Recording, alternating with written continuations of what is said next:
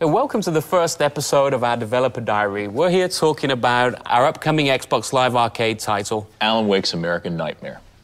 It's a pulp action adventure, an epic fight between the forces of light and darkness.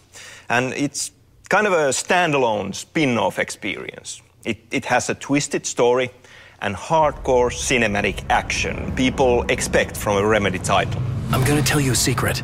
There are places in our world where fiction and dreams can come true, powered by the dark energies leaking from beyond. These places are a battlefield in a war between the powers of light and darkness. In American Nightmare, Alan Wake faces his evil double, an urban legend come true, Mr. Scratch. Yeah, and in addition to the story mode, there's a fast-paced, over-the-top arcade action mode with new enemies, a ton of new weapons, scoreboards, and plenty of unlockable rewards where the player fights through the night until dawn. Yeah, I mean, it is really a new breed of Xbox Live Arcade titles. We want to redefine what it is and set a new quality bar for what's out there. So how did we get to this? How did Alan Wake's American Nightmare get started? Alan Wake is Stephen King and Lost, whereas American Nightmare is a lot more Quentin Tarantino and From Dusk Till Dawn. Yeah, I mean, we had an opportunity to create something cool for Xbox Live Arcade, and we took that opportunity, and I think we delivered. It's really from gamers to gamers in many ways. So we have an awesomely talented and ambitious team that strives to create something awesome.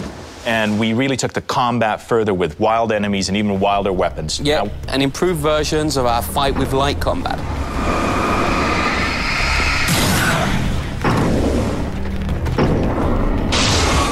And as it often happens, when you are having fun, it grew from there. Let's face it, it got out of hand.